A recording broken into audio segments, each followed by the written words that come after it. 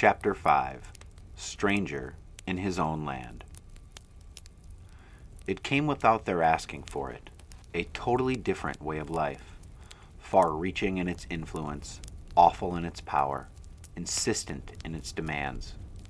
It came like a flood that nothing could stay.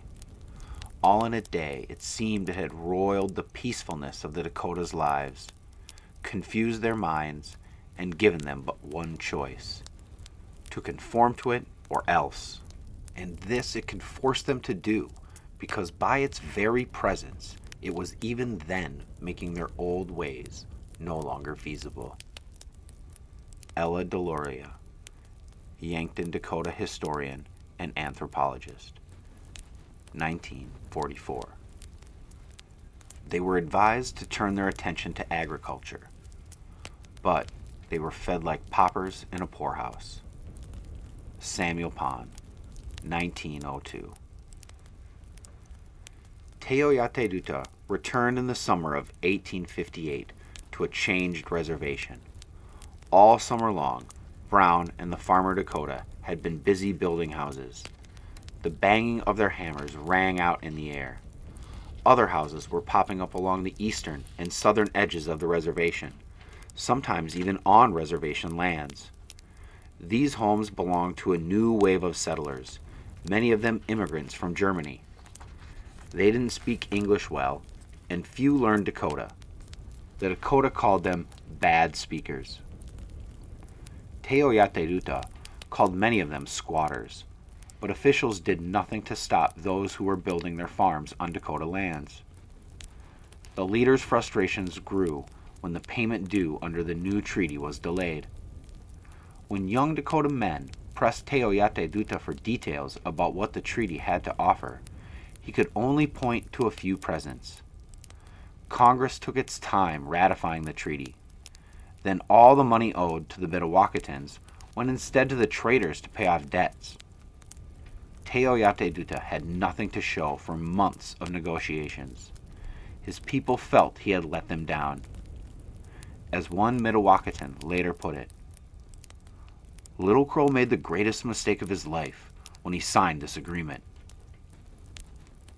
In the spring of 1859, the Mdewakanton held an election for their spokesman. This person would speak for all the Mdewakanton villages now gathered at Redwood Agency. Teoyate Duta lost. His world seemed to be crumbling around him. As more Mdewakantons joined the farmer Dakota and built frame homes, Teoyate Duta's village shrank. Many of his friends and relatives seemed eager to join the ranks of the farmers. Teoyate Duta's influence grew smaller and smaller by the day. By the winter of 1861, the former leader of the Mdewakantons was begging for food from settlers in the big woods. Cutworms had destroyed most of the corn crop at Redwood and Yellow Medicine. Even Farmer Dakota were going hungry that winter. Teoyate Duta knew the Indian agent wouldn't open his warehouse to blanket Dakota. He and his villagers spent the winters in the woods, doing their best not to starve. Teoyate Duta may have hoped that the newly elected president, Abraham Lincoln, would be generous to the Dakota. The leader saw changes brought by the new administration as soon as he reached Redwood that spring. But the changes weren't for the better. In place of Joseph Brown, Lincoln appointed a new agent, Thomas J. Galbraith, a Republican. If Teoyate Duta had disliked Brown's policies, he had never disliked the man. But Thomas Galbraith was a hard man to like. Stubborn in his ways and unwilling to see things from another person's point of view, Galbraith was also inexperienced. He had few dealings with Indians before, but he was eager to turn Dakota men into farmers.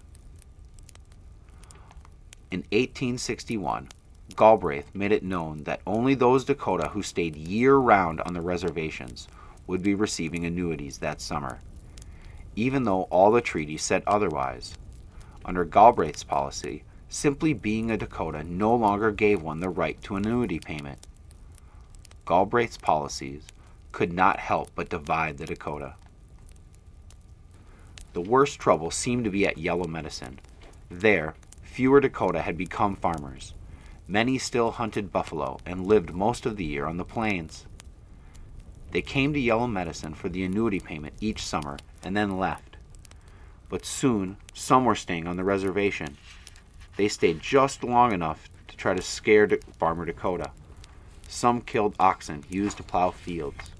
Some tore down fences. Others insisted that Farmer Dakota share food stored in their root cellars. At Redwood, farmers were also harassed, but things seemed calmer on the surface.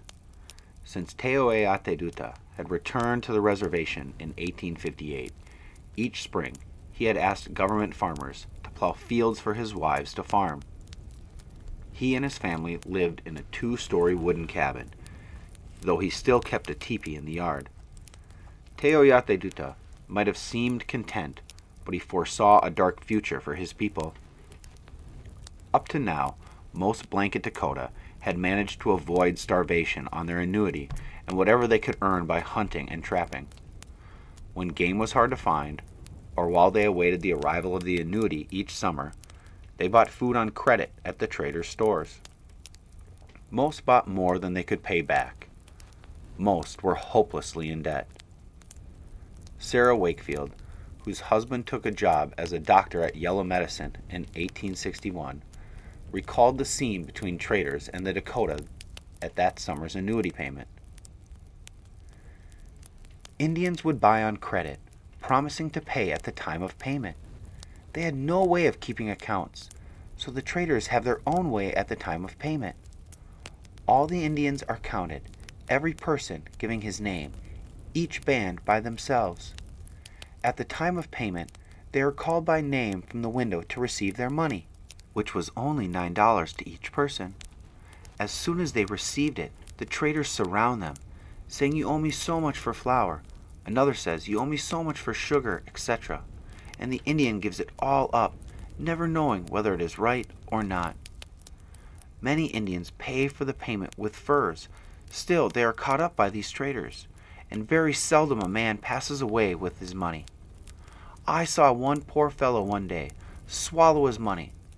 I wondered he did not choke to death, but he said, "They will not have mine, for I do not owe them." Teoyate could still remember a time when traders like Henry Sibley had been his friends. He believed that the new traders were too harsh in their dealings with the Dakota. They seemed only interested in money, not friendship. They didn't understand the Dakota way of looking at debts. The Dakota thought, as one hunter put it, that the traders ought not to be too hard on them about the payments, but do as the Indians did among one another, and put off the payment until they were better able to make it. By the spring of 1862, many Dakota who kept to traditional ways were starving. Many, too, would ask the traders to extend more credit than they could possibly repay, well before the annuity came.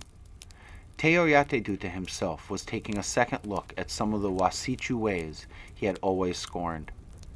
That summer, he began attending the mission church on Sundays. The minister there was hopeful that Teoyate would become a Christian.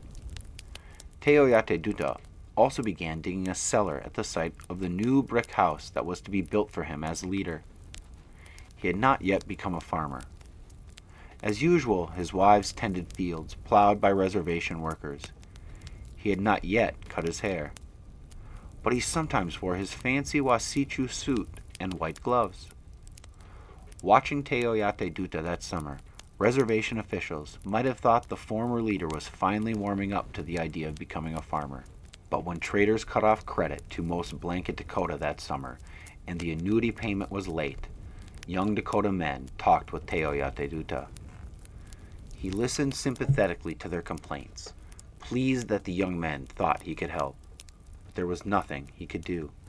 At Yellow Medicine, some Dakota held a protest when the annuity was late.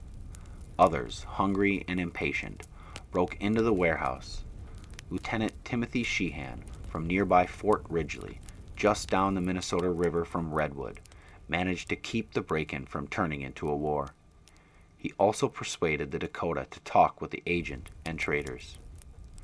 Teoyate Duta was there. He listened to Agent Galbraith, who insisted that the food in the warehouse shouldn't be given out until the annuity money arrived. When pressed, Galbraith admitted that he didn't know when the money might come. It was weeks late already, and the U.S. government had bigger problems to deal with. Hundreds of miles from Yellow Medicine and Redwood, southern and northern states were fighting each other in the Civil War. Who knew how long it might take for the government to send the annuity? Teoyate Duta had a suggestion. "We have no food, but here are the stores filled with food," he said, motioning towards the trading post. He then turned to Galbraith. "We ask that you, the agent, make some arrangement by which we can get food from the stores." Teoyate Duta knew Galbraith could pay the traders back from the annuity money when it arrived. To force a decision, the leader added, "We may take up our own way to keep from starving. When men are hungry, they help themselves." But Galbraith couldn't make up his mind. He asked the traders what they thought.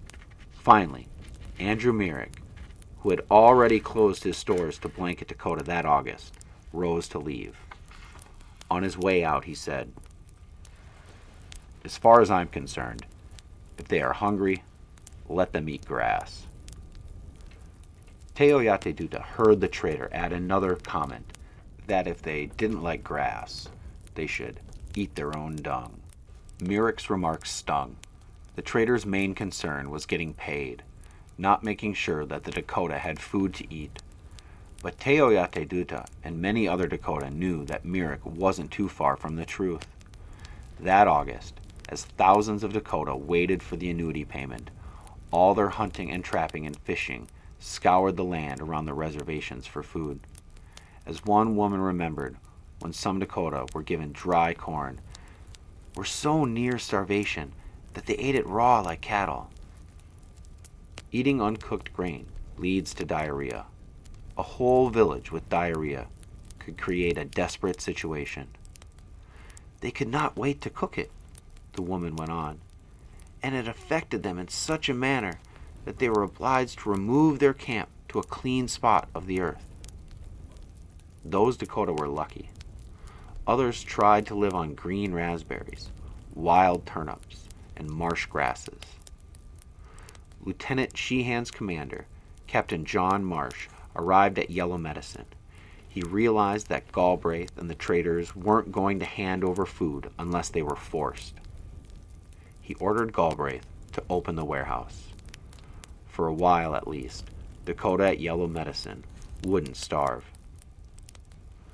Before leaving Yellow Medicine, Teoyate Duta asked Galbraith to do the same at Redwood. After all, his people were hungry too. Galbraith agreed. But when he came to the reservation on August 15th, Galbraith did nothing to ease the hunger there. Instead, he was looking for Dakota men, and men of both Dakota and white backgrounds. He was asking any man he could find to join the Union Army and fight in the distant Civil War. Galbraith soon left with a group of recruits, headed for St. Paul. The agent probably did not know that the Dakota at Redwood were recruiting soldiers of their own. They had formed a soldiers' lodge, usually formed to keep order on long hunting trips. A soldiers' lodge was also used to keep order during war. In the summer of 1862, the soldiers' lodge was a place for young Dakota men angry with traders, upset with white settlers, and hungry for food to gather. And it was just the place where a group of young hunters would go when trouble arose between the Dakota and the settlers.